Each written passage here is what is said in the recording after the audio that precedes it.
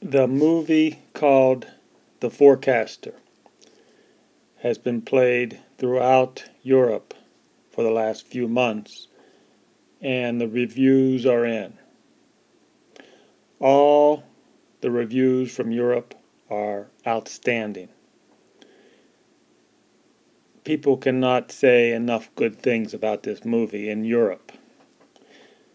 But this is the movie that the bankers do not want you to see. So there was a huge amount of effort put in to keep this movie out of America. But it has been played in Europe throughout many countries, and people are just amazed at how the truth is coming out. We at the European tribes of North America, we want to gain respect from the public servants. And of course, the public servants are owned by the bankers. And this movie is showing that. Of course, the reviews from the American critics are not so good. Because you see, the LA Times says it's a one-sided movie. Of course, where do you think the LA Times and all the other media, where do you think they get their money to run their business? The banks. So, how corrupt is the banking system? You'll have to see the movie. But the reviews are in, and they're outstanding.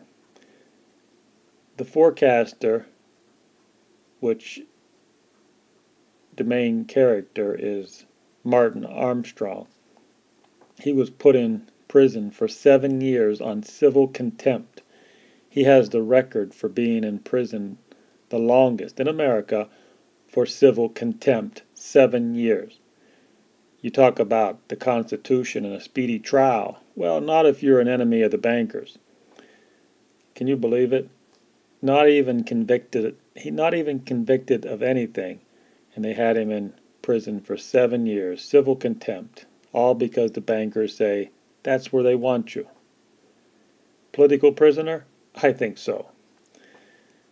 His software program, which is designed like artificial intelligence, AI, is based on pi and the cycles, the natural cycles that rule the world.